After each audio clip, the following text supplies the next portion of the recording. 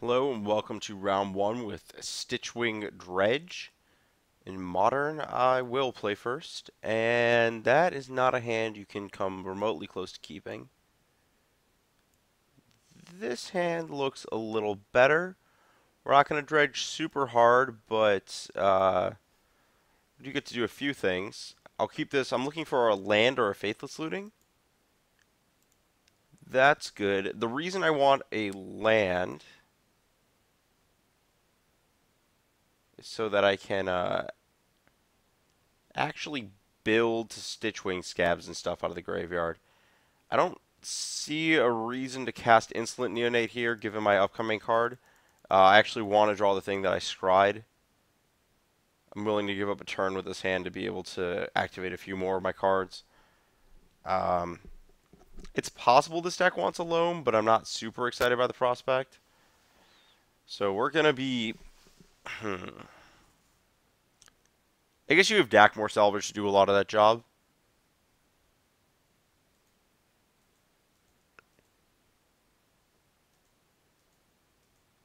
This is a hand where I'm very glad that I drew Gnaw to the Bone.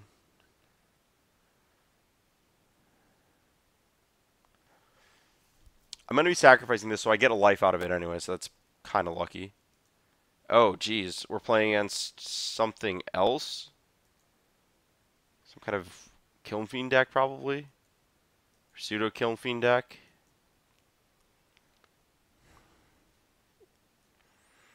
Well, I definitely want to neonate here, so I think I'm 100% supposed to block when we dredge Grave Troll.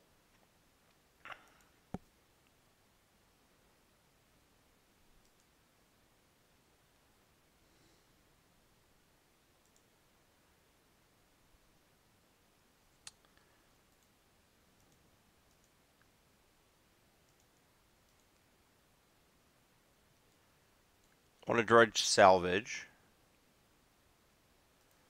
Well, that's an unfortunate draw. I would have loved, or unfortunate dredge. I would have loved to draw the lands.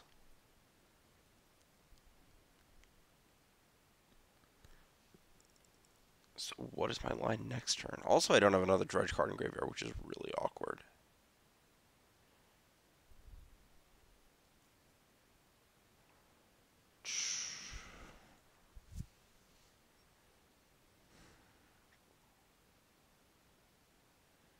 Also, just don't have creatures. Just none of this is working out right now. This might be a cast Stinkweed Imp turn, honestly.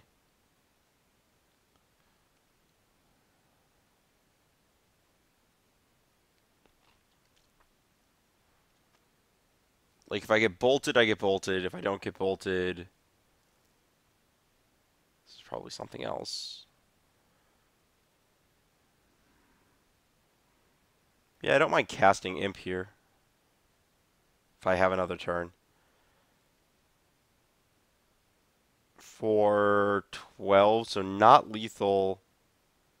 Yeah, not dead to Temur Battle Rage here.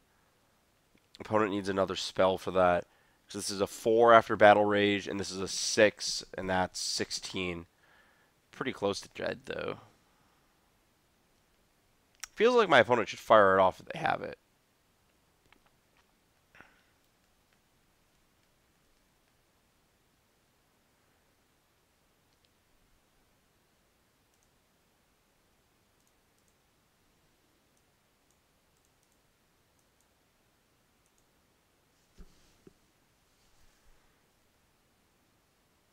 This is actually like an aspect of the Dredge deck that I don't mind in Modern, is that you can just cast a bunch of Stinkweed Imps. Kind of interesting. It feels like my opponent almost wanted to uh, save the bolt. I don't know what their hand is, but it's worth considering that my opponent could have saved the bolt there for a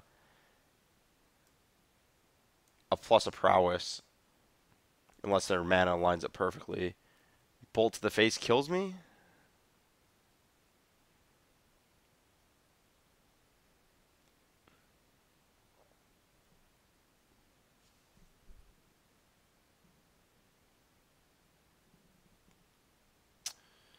1, 2, 3, 4, 5, 6, 7, 9. So not lethal if I counted right.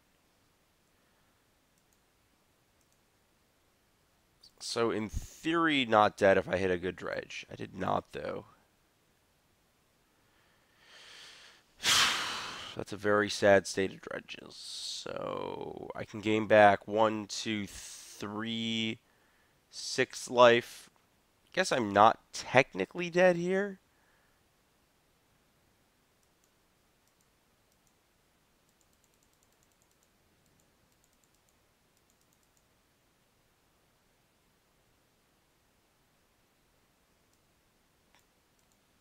Dead to any spell my opponent can cast. They're 1 mana up. It's likely their main deck counters Dispel, I guess. I could have gnawed on my main phase, I guess. I probably should have. This way I can die to like Remand or something.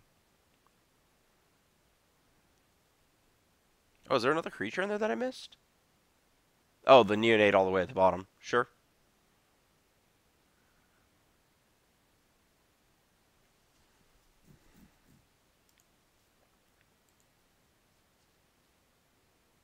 Jeez.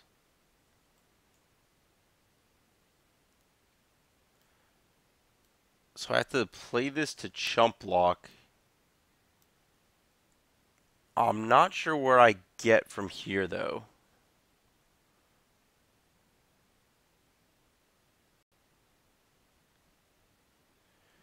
I need my opponent to draw a non-spell card here.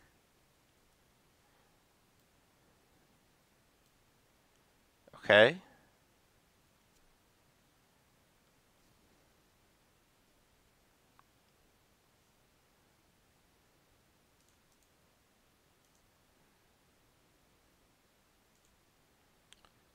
Uh, do I actually want to draw? I have to draw one of these cards. I don't want to.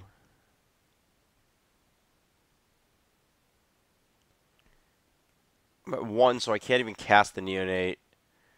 Yeah, I'm actually just dead. Yeah. Well, this card's good, this card's good, this card's good, this card's very good. These cards aren't bad either. Disregard all this nonsense. I don't need to rally against my opponent's deck. You can cut like a Bloodghast or two.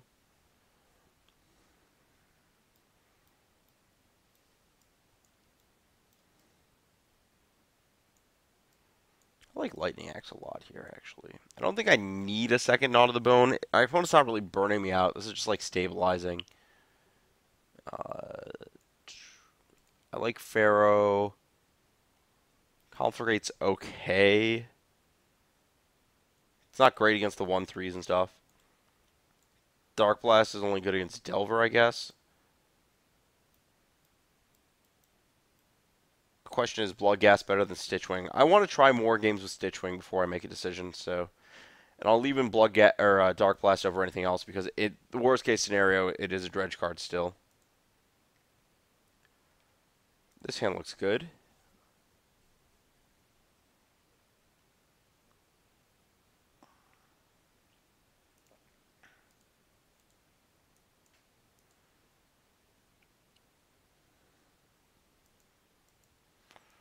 I don't know what the opposite of what you want to see is, but that's part of it.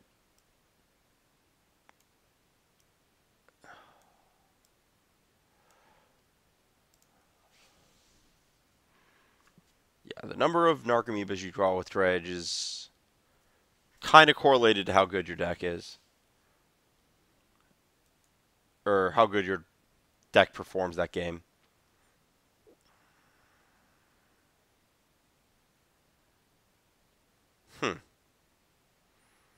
We paid 2 life for the mana. Yeah, so that's a case that doesn't make sense. You can pay 2 life, and then you have the option of what you want to do with the Steam Vents after you've drawn a card. You can just, have the Steam Vents enter the battlefield tapped and just whatever. Let's get back Troll here, because I just want to velocity through stuff. I've got a Bloodghast, a Pharaoh. 2 Bloodghast is pretty good. Yeah, let's save a little life up front. I don't need to get too far on my lands. I have all the lands I need, really. You know, if I burn out this mine, I still get to do stuff.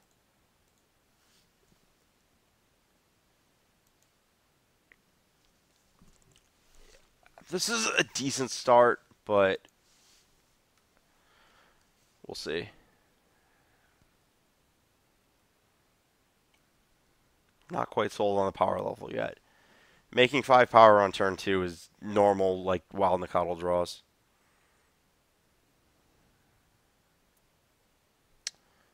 Take my 2, Dredge the Imp, cast the Imp, I think, this turn. Wait, that... None of this works for my opponent.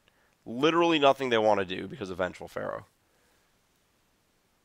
Yeah, based on Jason Chung's top 8 at Grand Prix Auckland, was that where it was? The Eldrazi one. What just happened? Did I get Simian Spirit Guide fork bolted? Okay. Based on that, I think this is one of the more powerful Dredge things to do. How heavy do I want to Dredge this turn? Don't think I need to go that hard.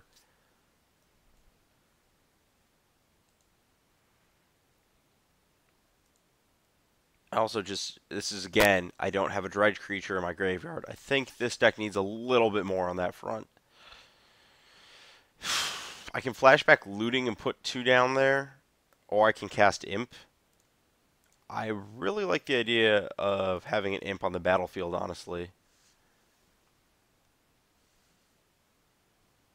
It just feels really good against my opponent. I mean, I have the Pharaoh, obviously, but, like, this seems like a great way to establish control of the battlefield. Also,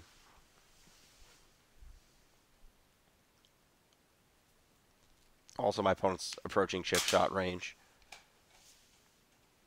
Yep. Bunch of cantrips, a lot of nothing going on.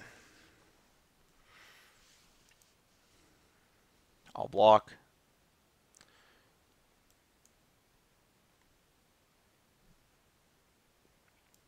So I think this is where... Oh, sure. That's how that works. Liked Looting.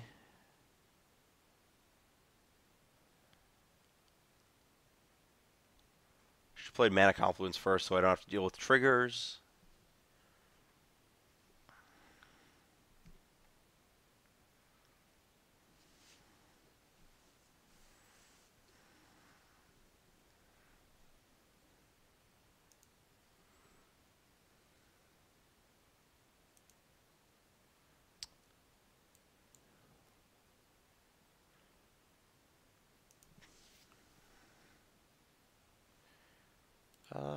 Attack with everything. Let's do some math. So, Mutagenics 3. I'm at 15, so that's 4, 10. My opponent would have to have some really absurd combination of things for me to die next turn. So they can't really attack necessarily. Yeah, I think I'm okay. I was counting Team or Battle Rage math. So Mutagenics plus 3 to make this a 4. Battle Rage is 5 power, so 10 damage. Yeah.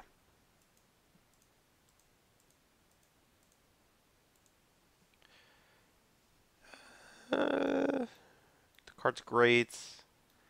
Really need that. Kind of want a Blood Gas back in the deck. I'm using my mana a lot more than I thought I was. I think maybe there might be 1 too many Stitch Wings then. At least here-ish. Though being able to discard cards is very powerful.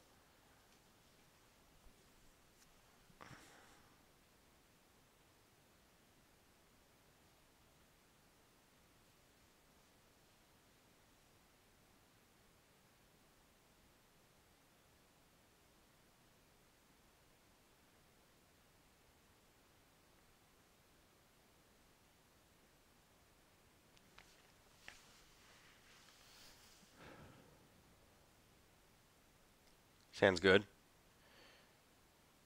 This is very hard for my opponent to beat.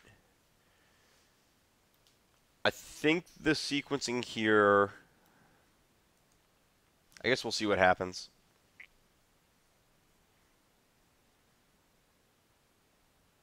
So I'm getting probed.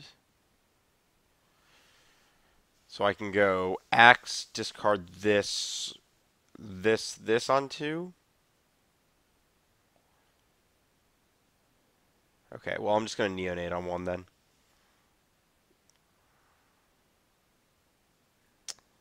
And I don't think there's any reason to immediately neonate, though it is worth noting I should be neonating on my opponent's second main phase, if I remember the text on Prize Amalgam correctly.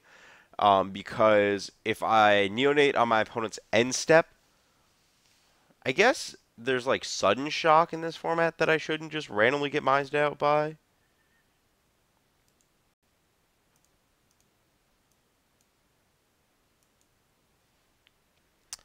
You know, I'm willing to give my opponent the opportunity to sudden shock me if they did it.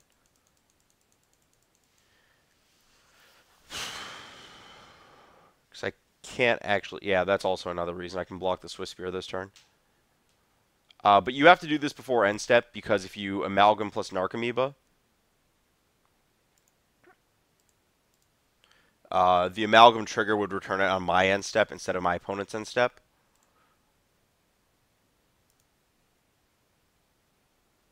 What did we hit? Stitchwing and an Amalgam and a Narcomoeba and basically the Dreamboat. Okay, yeah, great. Yeah, there we go. So yeah, Amalgam returns at the beginning of the next end step to prevent any weird loops.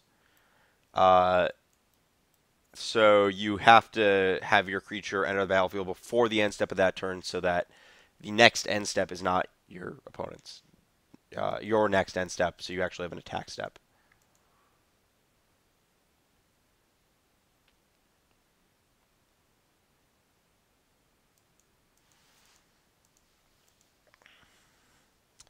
So I think I'm supposed to upkeep Axe that...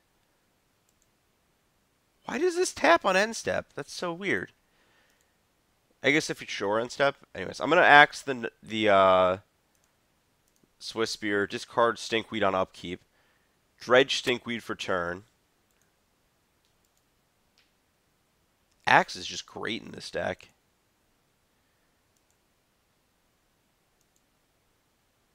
I would not be opposed to some number of main deck Axe.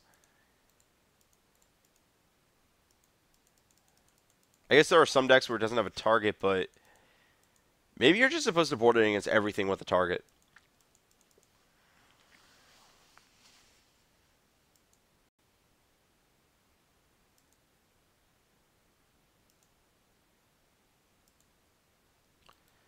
So I'm just going to Axe that so I can attack for a large amount. And also Dredge. If there's a mutagen, what do I do?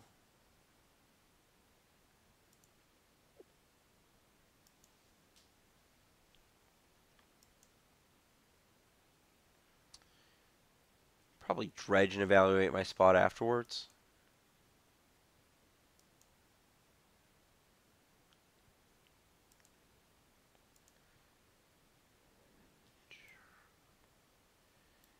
I've got some scabs, but they're not really doing a lot. Think I'm just supposed to re-up on Axe. And just bash for so much damage that it's not even funny. If my opponent has another mutagenic, we're just wasting all of their cards. Also, this becomes a 6 toughness creature, so it can't actually... Yeah, there we go. Can't block anything without dying. Wasting specifically the card that adds the most damage in the Temur Battle Rage scenarios, also very important.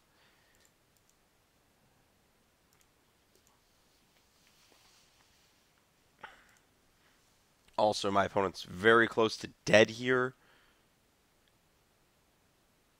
This is definitely a double Storm Chaser on blocking duty spot for them. Can I die from 16? So this is a 2, 5, 6. It involves double mutagenic growth.